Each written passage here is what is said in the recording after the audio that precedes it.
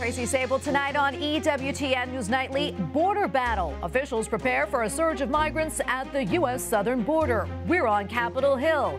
Numbers of concern. Analysis of a new poll that could worry the White House. Defending human rights. What the United Nations is saying about the Taliban's rule in Afghanistan. And looking to heaven. Pope Francis reminds the faithful of one way to overcome anxiety. These stories and more tonight. From EWTN, the Global Catholic Network, this is EWTN News Nightly. Thank you for being with us. Our top story tonight, thousands of migrants continue to gather along the southern border as Title 42 is set to end this Thursday. The COVID health directive allowed border agents to easily turn away migrants seeking asylum. Republicans say the surge will overwhelm law enforcement. The Biden administration says it's ready. Capitol Hill correspondent Eric Rosales joins us now with the latest. Eric. Well, good evening, Tracy. According to Border Patrol's own numbers, migrants are coming from more than 140 countries. Now, the Biden administration has singled out one group, creating a pathway to allow qualified Venezuelans into the country, some 26,000 who are fleeing persecution. Meanwhile, Homeland Security Secretary Alejandro Mayorkas claims that law enforcement can handle the surge, but even he admits that we could see up to 10,000 or more migrants at the border each day. We've been preparing for quite some time, and we are ready. What we are expecting is indeed a surge, and what we are doing is planning for different levels of a surge. But several Texas border cities aren't so sure. They've declared state of emergencies. Now local leaders say the influx of refugees presents big challenges. We are prepared. I don't think we're going to be prepared enough. My biggest concern right now is shelter capacity. We just need to have significant bed space, probably between 1,500 and 2,000. And currently we're working with about 500, just to put that into perspective. The Biden administration is sending 1,500 troops to help with processing, but not with enforcement. Well, if the border's secure, why is President Biden sending 1,500 active duty military down to the border?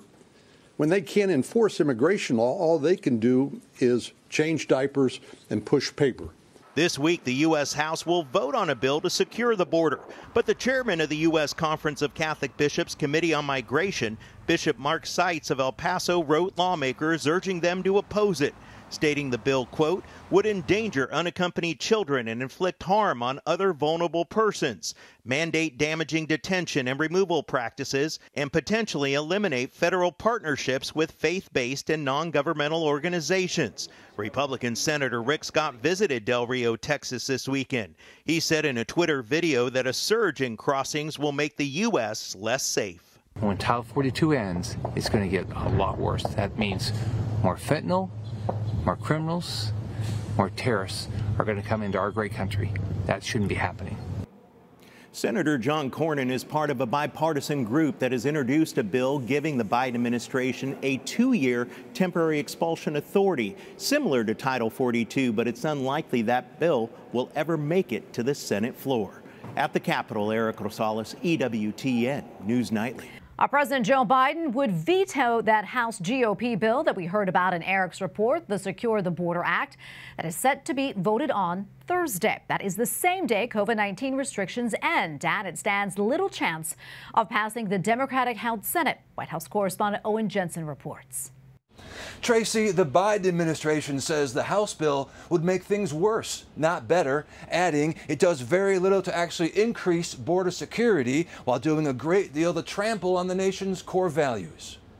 The Biden administration has long argued Congress needs to act on the border in order to fix major problems that have led to record numbers of people illegally crossing. But as for the proposed Secure the Border Act, the administration writes, a successful border management strategy must include robust enforcement at the border of illegal crossings, deterrence to discourage illegal immigration, and legal pathways to ensure that those in need of protection are not turned away to face death or serious harm.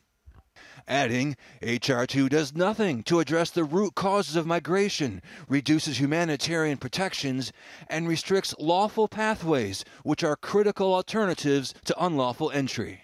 The Republican National Committee tweeting, "The Biden administration doesn't want you to believe your eyes and ears on the border crisis. When they say the border is closed and secure, they are lying."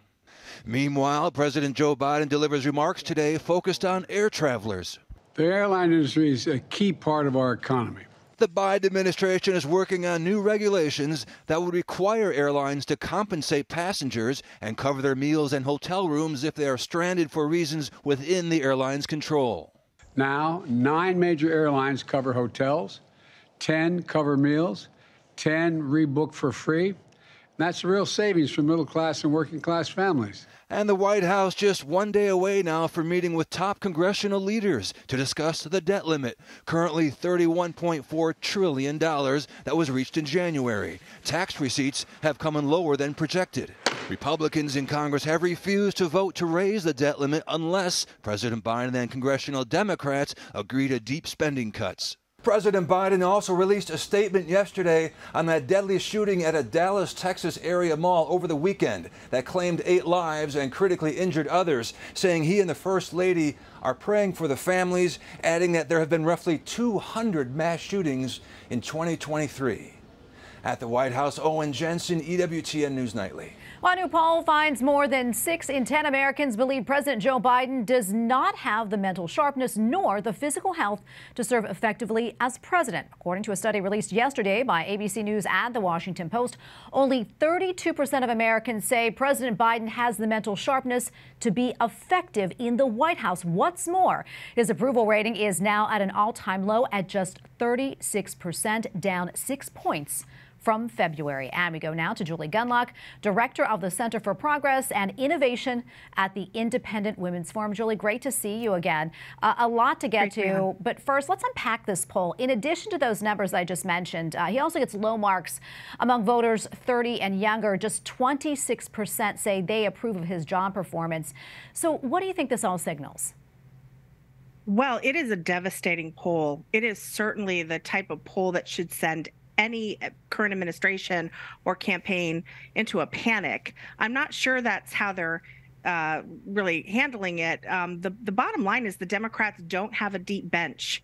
They don't have a lot of people that they could turn to. And Biden has already announced, first to Al Roker, and then officially with that very dark video where he, showed all this doom and gloom and said, do you want it to go back to those days? As if Americans aren't already suffering.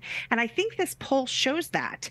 The most devastating part is Democrats. Democrats do not want him as the nominee. And yet, Democrats are now really stuck. Now, it was really interesting. A former advisor to President Biden, Simone Sanders, this weekend on the weekend news shows said the DNC will not entertain any other candidates. They will not host debates. And she said there will be no debate.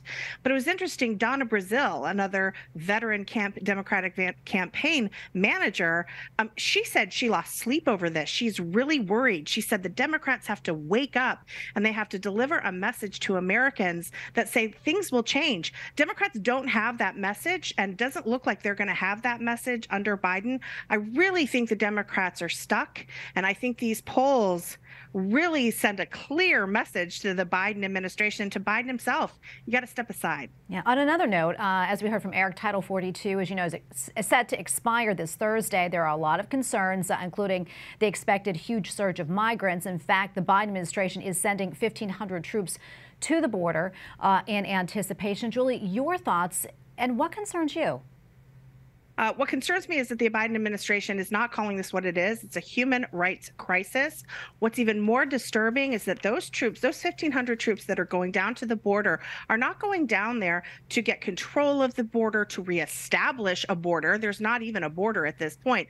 They're going down there to process these people, to process them into the country, to do paperwork, essentially. That is so devastating to the people who live on the southern border, those towns and communities and ranches that are on the southern border. They are being left to deal with this. And as your segment earlier said, they simply do not have the services to handle this influx, thousands of people. What's also so sad is we know now, we have the reports that the Biden administration has lost track of thousands of children that have come over to the United States unaccompanied. what in the world, why in the world are we letting thousands more in when we can't even track the ones who have been left in?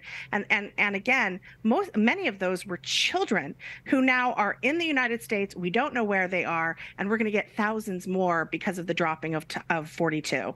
Julie, we have probably about a minute or so left, but I quickly want to get to this. A Catholic church in New York City raised a lot of eyebrows recently for its new art exhibit.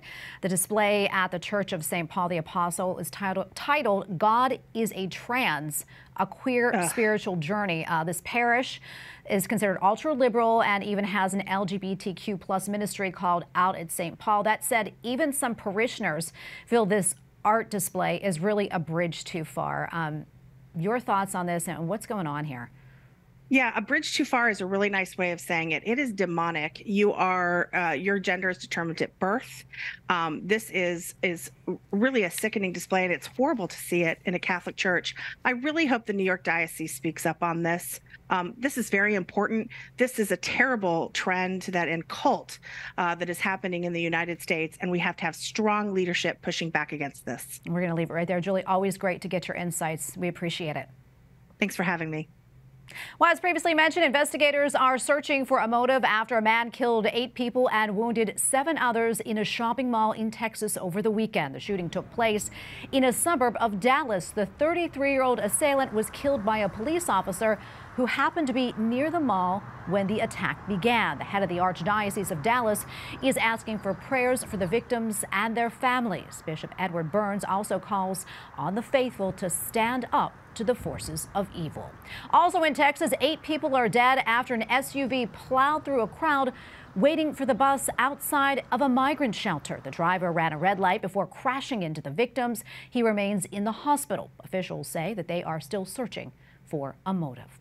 And we have a lot more still to come here on EWTN News Nightly, including defending human dignity, why the United Nations is expressing concern over the Taliban rule in Afghanistan, and fit for a king. The celebrations continue following the coronation of King Charles III.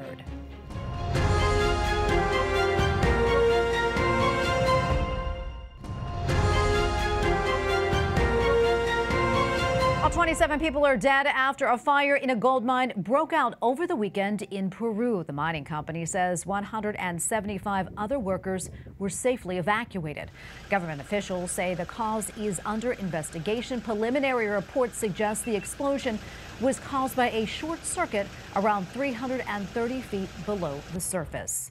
All the warring sides in Sudan held peace talks over the weekend. However, today, more signs of violence. Smoke could be seen rising above the capital city of Khartoum Monday. Over the weekend, the first negotiations were held between the country's military and its paramilitary opponents. The talks are part of a diplomatic initiative proposed by Saudi Arabia and the United States.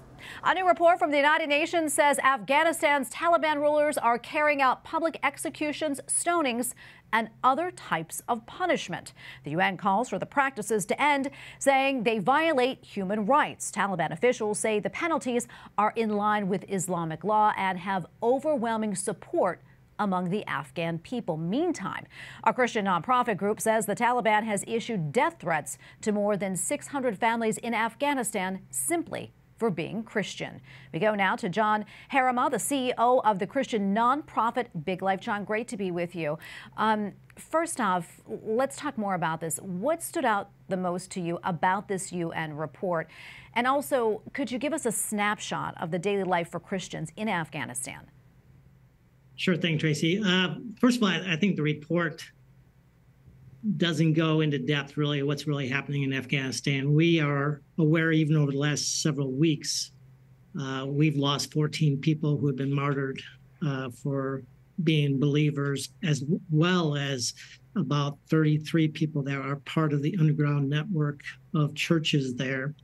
In addition to that, we know about another over 70 more that have perished because of their faith. So I think the persecution against believers is much higher than the UN is, reporting about floggings for different reasons. They had different reasons for those sentences that they carried out. But for Christianity, it seems to be a much bigger impact and a much bigger penalty, obviously.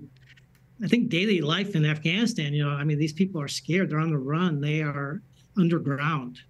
Taliban is going door to door looking for anything that would link somebody to Christianity, whether that's a Bible in their home or a cross or anything would give them reason to sentence somebody to death and kill them. So it's just, chaos leads to opportunity. We're hoping and continuing to praying that, as we've seen in the past, that this is a crisis that leads to opportunity moving forward. Yeah, it's so hard to believe, and we can't understand that over here.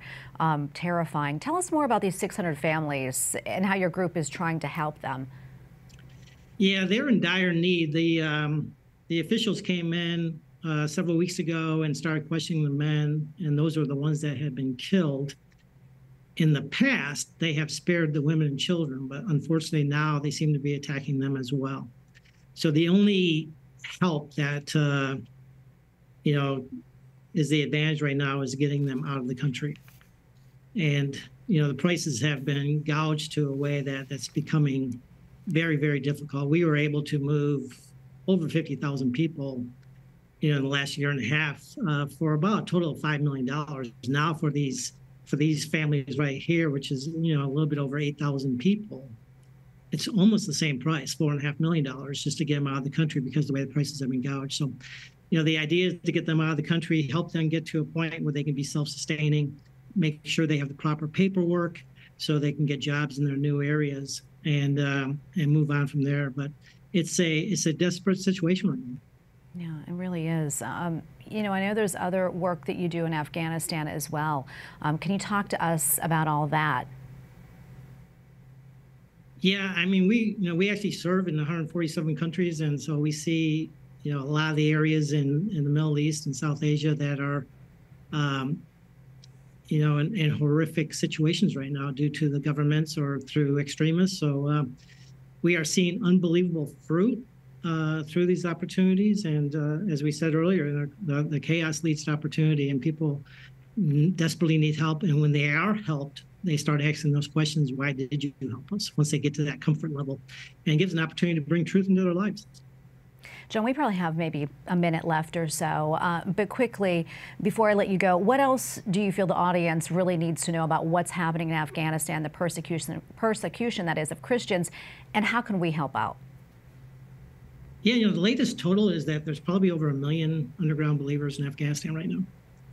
And most of them are okay. Most of them are secure. But for whatever reason, these 8,000 believers are being targeted intensely. So we need to get them out. So the biggest need is humanitarian, as far as food, water, medical, clinic, shelter, but then ultimately the truth.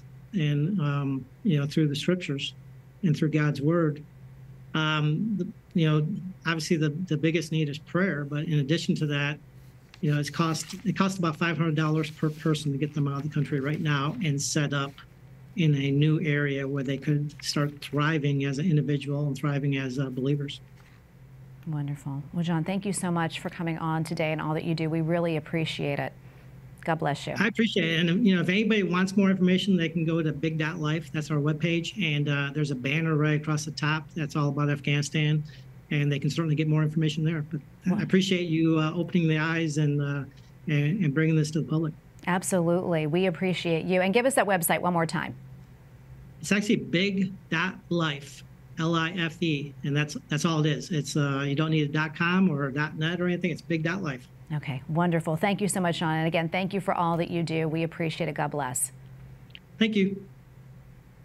Up next on EWTN News Nightly, focused on heaven, Pope Francis reminds the faithful what's truly important in times of anxiety. And here's the kicker. A popular football star shares his secret to a purpose-filled life.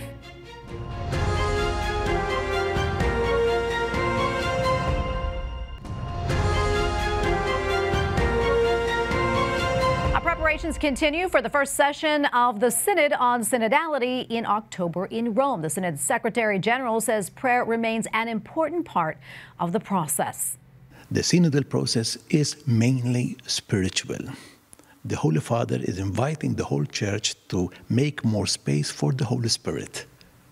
Because if the Holy Spirit is missing, we have no synod and no church.